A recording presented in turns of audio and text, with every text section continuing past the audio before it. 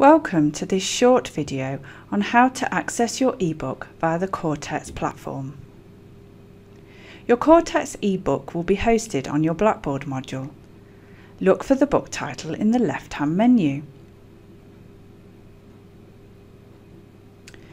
The first time you log into the ebook, you will see the account registration screen and you will need to create a password.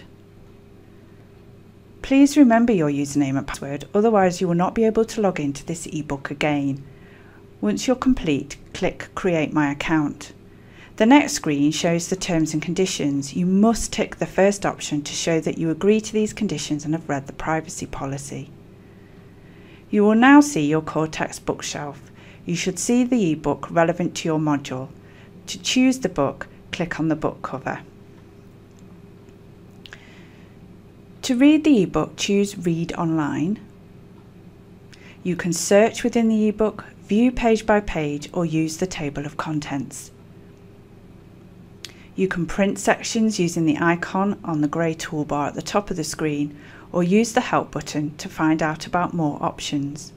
For further advice, please contact library@aston.ac.uk.